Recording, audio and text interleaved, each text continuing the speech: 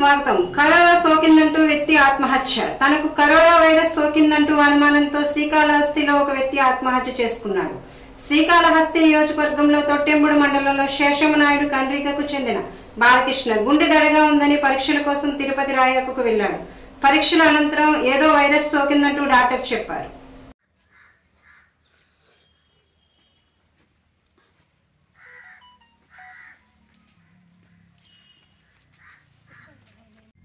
మేమందరం దగ్గరికి వస్తే పరిగిస్తే వెళ్తాడు. మనం డైరెక్ట్ గా దేవుడి దగ్గరికి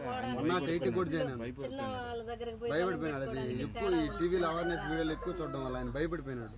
ఇంకా అవేర్నెస్ కల్పిస్తే మా నాయన అటోళ్ళు ఇంకెవరు చనిపోకుండా ఉంటారు.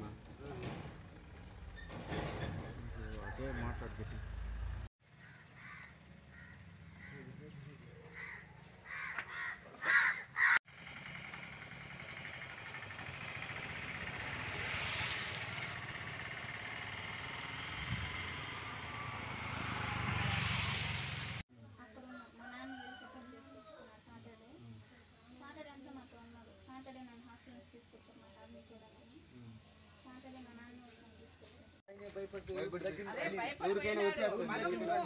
మేము చెప్తాను క్వాలిఫికేషన్ ఉంటే ఆయన వచ్చి చెప్తే ఆయన ఏ డ్రెస్సింగ్ కన్నా భయపడతాడు.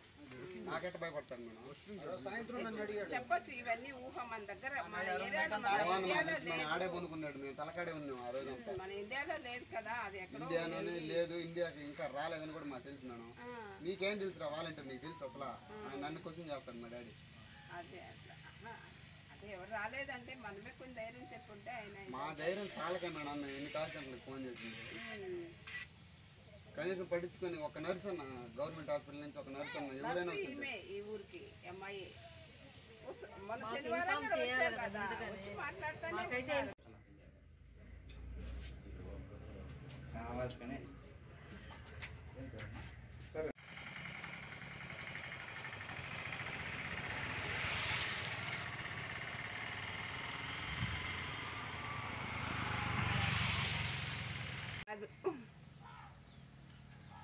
ఎందుకంటే భయము. నా పేరు బాలమురళి. చనిపోయినాయన మా daddy Balakrishnaiah. 3 days back Ruia హాస్పిటల్కి వెళ్ళినాడు. ఆయన గుండె దడగా ఎక్కువగా ఉన్నదని టెస్టులు చేసుకునేదని పోయినాడు. ఆ టెస్టులు చేసి వాళ్ళు గొంతులో అంటే నోట్లో ఏదో వైరస్ ఉన్నది మీకు నేను చెప్తాం. స్టైల్లో వాళ్ళు చెప్పినారు నోటు పుండు అనేది వాళ్ళు వైరస్ అని చెప్పుంటారు డాక్టర్లు. ఆయన ఎలాగనుకున్నాడో ఏమో మనకి తెలియదు. ఇంటికి వచ్చేకాడికి మాతో పలకకుండా మాట్లాడకుండా దగ్గరికి రావద్దు, నాకు కరోనా వైరస్ వచ్చిందని చెప్పినారు డాక్టర్లు అని ఎక్కువగా భీతి పడిపోయినాడు. మేము దగ్గరికి వస్తే కూడా రానికుండా రాళ్ళతో కొట్టడం, గ్రామానికి ఎక్కువ అంటుకునేస్తుంది ఇది, నేను ఇంకా ఇమీడియట్గా చనిపోవాలి అని డెసిషన్ తీసుకునేసినాడు. ఆయనకి అవేర్నెస్ వీడియోస్ ఎక్కువ చూసినాడు కరోనా గురించి. ఈ మాదిరిగా ఉంటాయి సిమ్టమ్స్, ఈ మాదిరి ఉంటాయి. ఆ సిమ్టమ్స్ అన్నీ నాలో ఉన్నాయి, నాకు కరోనా వైరస్ ఏను మీకు వ్యాపిస్తుంది, ఇలాగ చేయొద్దు, మీరు నా దగ్గరికి రావద్దు, ప్రజలకంతా వచ్చేస్తుందని మమ్మల్ని ఇంట్లో వేసి బేగం వేసి మేము బేగాలు తీసుకొచ్చే లోపల హ్యాంగింగ్ చేసుకునేసినాడు. అంతకు ముందే నేను ఆయనకి చెప్పినాను కదా, కాల్ సెంటర్కి ఫోన్ చేసిన, సార్ ఈ మాదిరిగా మా ఊర్లో ఒక అతను, నేను వాలంటీర్ కూడా, మా ఊర్లో ఒక అతను ఉన్నాడు, ఆయనకి అవేర్నెస్ కల్పించండి. అవేర్నెస్ కల్పించుంటే ఆయనకి ఏదో ఒకటి 1100 చేసినా, 111 180 చేసినాను, 100కి డైల్ చేయనాను అంటే ఎవరైనా ఒక రెస్పాండ్ అవుతారు నేను ఆశతో చేయనాను.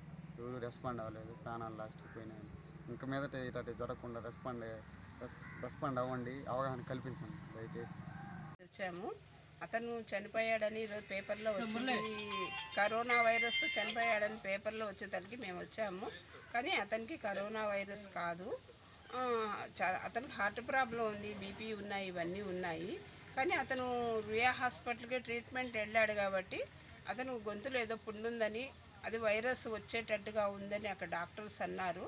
ఆ వైరస్ అంటేనే అతను కరోనా వైరస్ అనుకొని భయపడిపోయి ఇంటికాడికి వచ్చి పిల్లల్ని ఎంత కొట్టడం, భార్య వాళ్ళని అంటారు, అంటే నాకు వైరస్ ఉంది, కరోనా వచ్చేసింది, మీకు వస్తుంది అని భయపడి అతను సూసైడ్ చేసుకోవాల్సి వచ్చింది. కానీ అతనికి కరోనా వైరస్ ఏం కాదు. కరోనా వైరస్ అంటేనే అతనికి నోటికాడ గుడ్డ పెట్టుకొని దగ్గమన్నారని, దగ్గినప్పుడు గుడ్డ పెట్టుకోమన్నారు. అదేం చేస్తే అతను దగ్గినప్పుడు గుడ్డ పెట్టుకోమంటానే అతను నాకు కరోనా వైరస్ వచ్చేసింది అని భయపడిపోయి ఇది చేసుకున్నాడు అంతే. మా ఇంటి ఆయన గుండె జబ్బుతో బాధపడుతుంది సార్. మొన్న హాస్పిటల్ తీసుకెళ్తే మేడంతో మాట్లాడేటప్పుడు వైరస్ ఫీవర్ అయ్యా, అది నోటికి మాస్క్ వేసుకోవాలి అని చెప్పింది. సాయంత్రం అతను ఎలా అనుకున్నాడంటే నాకు కరోనా వైరస్ వచ్చిందేమో అని ఫీలింగ్. ఆదివారం అంతా మమ్మల్ని ఎవరిని దగ్గరికి రానివ్వలేదు సార్. నా బిడ్డల్ని కానీ నన్ను కానీ దగ్గరికి రానివ్వకుండా దూరంగా తిరిగితే నా దగ్గరికి వస్తే నేను చనిపోతాను అట్ట ఇట్ట చెప్తాను సార్. సరే అని చెప్పి మేము అతన్ని కాసుకొని ఉన్నాం సార్.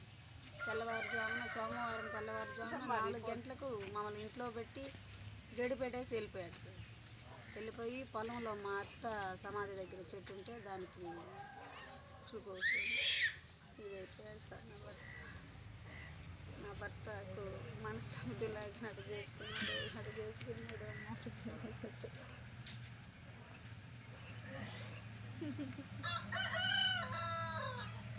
నా బిడ్డలు 3 బిడ్డలు సార్ నాకు.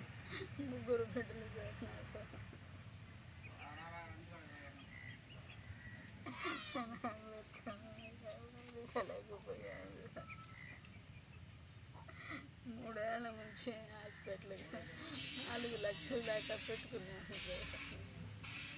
పెట్టుకొని చూపించుకున్నాను. నా భర్తను కాపాడుకోలేకపోయాను.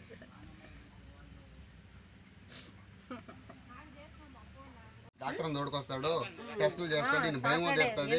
నేను మేము 100కి ఫోన్ చేస్తే ఏదైనా కొట్లాట్ల గొడవలు ఉంటే ఫోన్ చేయండి, లేకపోతే మీరు ఫోన్ చేయొద్దు అని అన్నారు. అది కూడా స్క్రీన్ షాట్ చేసి పెట్టుకోండి. Awareness కలిపిండి madam. ఎవరో ఒకరు ఉంటారు మేడం. టీవీలలో జలుబు దగ్గుంటే ఏంటి నేను ఎంజే హాస్పిటల్ పోయినాను మేడం. పాంప్లెట్ ఉండింది ఆడ